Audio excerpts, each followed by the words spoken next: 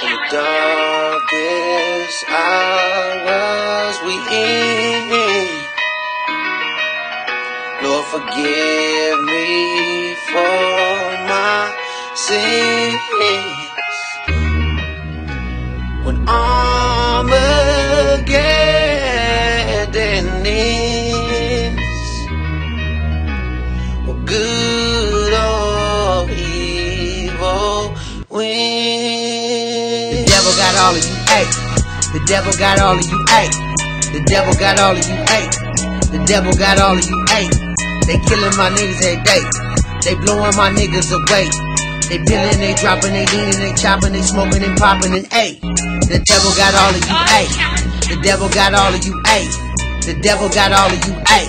The devil got all of you, ayy. They killing my niggas every day. They blowing my niggas away. They peeling and dropping and leaning and chopping and smoking and popping and ayy.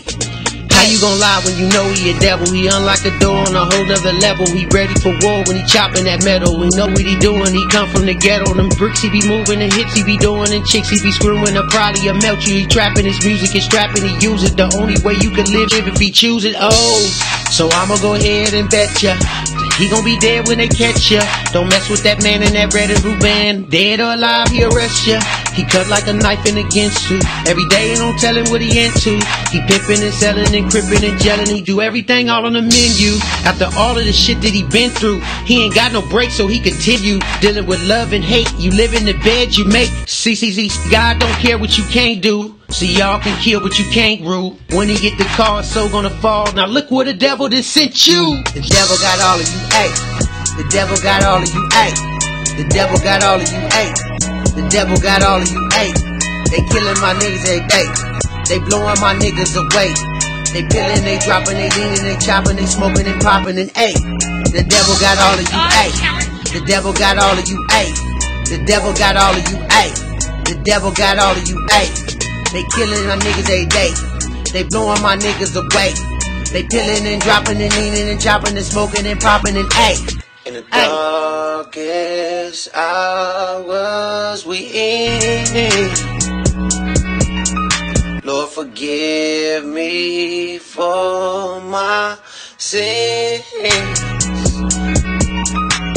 When Armageddon ends, good or evil wins. Good evening, everybody. Nash Baker, Mason Knight, whatever you want to call me, and you are watching 1,000,000 Hits for the Black History Month of February 2016. So, I want to get into some issues that are national, breaking news now, dealing with some issues concerning Black Lives Matter and Ezell Ford and a lot of other movements, as well as the Black Panthers and the new Black Riders. Well, obviously there is an internet rumor, in which I had to make sure that it was true, that Alex Jones and Minister Farrakhan did an interview recently at the headquarters of the Nation of Islam, and what was said was very, very disturbing and very frightful. Is that Minister Louise Farrakhan, and this was a quote from Alex Jones, in which there was a 2-hour interview on the Alex Jones show, is that Mr. Louise Farrakhan quoted and said that he was about to be arrested any day now. It has been checked out. It's not a rumor at this point. So it's obvious that in the history of the past, whenever there's a leader that is brought down or threatened in the black community, there's usually an uprising or some sort of riot or so on and so forth. So his words were that it could cause a race war. And it's very concerning to me as a black man and a black reporter that a lot of the stories we have been covering, dealing with Ezell Ford and, you know, Jason Smith, a slew of other cop-related shootings, that it could possibly cause civilians and police officers to clash. You know, even though it's in Chicago, you could sort of see the pattern all over. In the darkest hours we in, Lord forgive me for my sins. When Armageddon is, for good or evil win. And I'm leaving today to Phoenix, Arizona, was to interview Louise Farrakhan at Elijah Muhammad's original home, and where Louise Farrakhan stays much of the time. And I came here to interview him on ways to not have extreme rhetoric on the government side, the local side, the police side, the black Muslim side, the patriot side, whatever the case is. And it was a much better interview than I even thought, 2 hours long. We're going to be putting it out in the next few weeks. They want to put it out. I was going to take a month to put it out and really kind of make it a documentary, but they want to put it out quicker. So we're going to race as fast as we can to put this out. It's going to be a huge interview. Headlines are going to be all over the country about this. I can tell you that Louise Farrakhan said point blank at dinner last night, very, very gracious. I was at dinner with him for 3 hours with Rob Dew and Josh Owens, and then 2 hours and 10 minutes interviewing him before that, that there is a grand jury that is open to indict him. He's told they're coming to arrest him very soon. And that he knows they're trying to cause a race war and a civil war in America. And that things he said have been taken out of context. When he said, if the police shoot us in the back, we go out and get them, he said he meant the people that do it specifically. But he said he understands that he said that in anger, and that he agrees that all of God's children, all the tribes of Israel, need to come together. These young people are looking for fearless leadership. That's right. That's right. That's why we're here. But leadership that cannot be bought. Leadership that is willing to sacrifice its life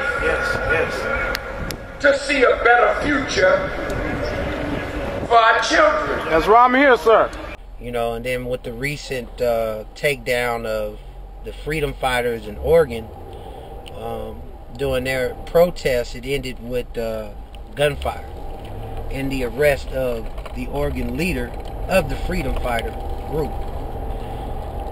But we'll definitely be paying attention to this, because this can mean that the violence in the streets, you know, have to get looked at, you know, and especially the black on black violence, because now you might find yourself, you know, on the other side of the fence.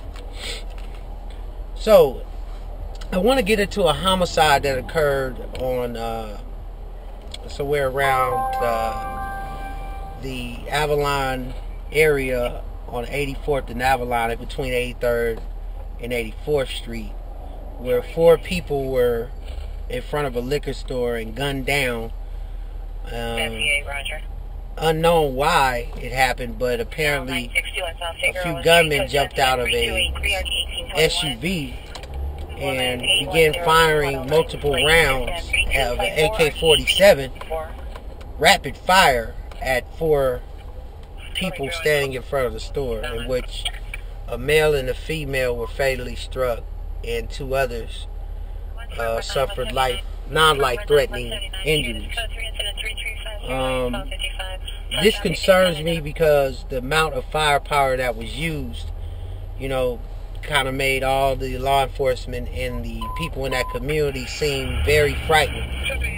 And when I got there, one person said it sounded like it was a war going on from Beirut or Afghanistan or something. And they immediately hit the floor. And I could just imagine hearing 30-round clip with rapid fire going off is not a way to start your day off anywhere you go.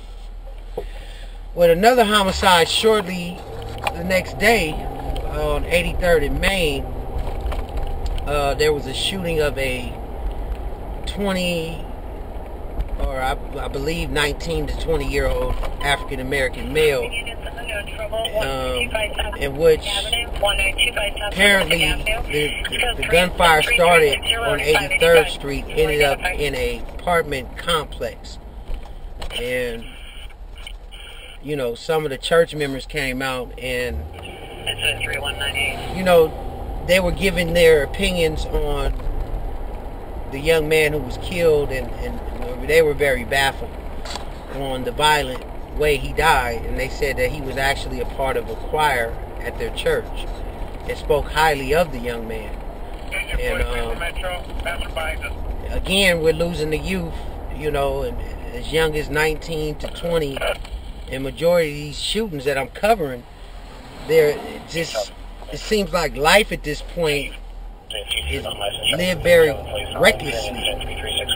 When you're dealing and you're talking to the youth, they don't look at the value of it right now, because apparently, you know, growing up without mothers and fathers is definitely a backflash. Definitely want to ask the area and the community to think about, you know, the political issues that we have to face as black people coming up. And it's definitely changing. The demographics in our area are slowly leaving from black to Hispanic and are Caucasian in some cases, you know. And jobs are scarce at this point. I mean, going to jail, not getting an attorney, or not having the resources or the money to get an attorney to get out of some of these cases, you know, you're taking a serious chance on going out and getting caught for doing a drive-by shooting or just committing a 211, you know. Now, I'm making a plea to our government or to whatever group that can help financially, that we do need the help, and specifically in the South LA area. Times are changing, and where times are changing, we're definitely on the front lines. And it's 2016, and I'm Nash Baker, Masonite, whatever you want to call me. And you're watching A Million Hits. In the darkest hours we in, Lord forgive me for my